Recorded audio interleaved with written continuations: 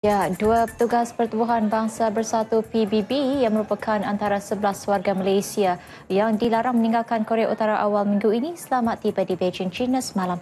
Kedua-dua mereka akan tinggal di bandaraya itu buat sementara. Timbalan Menteri Luar Datuk Seri Rizal Merican berkata, kedua-dua mereka yang bertugas di bawah Program Makanan Sedunia PBB, Stella Lim dan Nyanya Prakash Muniandi telah sampai di Beijing dan akan meneruskan program di sana. Beliau berkata kedua-dua mereka adalah pemegang pasport PBB dan mereka dibenarkan meninggalkan Pyongyang.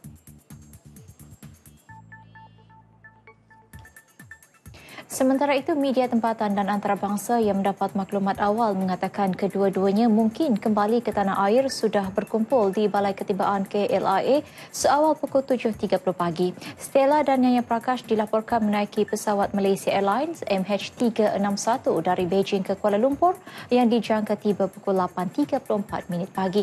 Bagaimanapun, sehingga pukul 11 pagi, kelibat kedua-duanya tidak kelihatan. Semalam, Perdana Menteri Datuk Seri Najib Tun Razak melalui laman Twitter dan Facebook memaklumkan hanya mereka berdua dibenar meninggalkan Korea Utara, menjadikan bagi 9 lagi rakyat Malaysia masih berada di Korea Utara.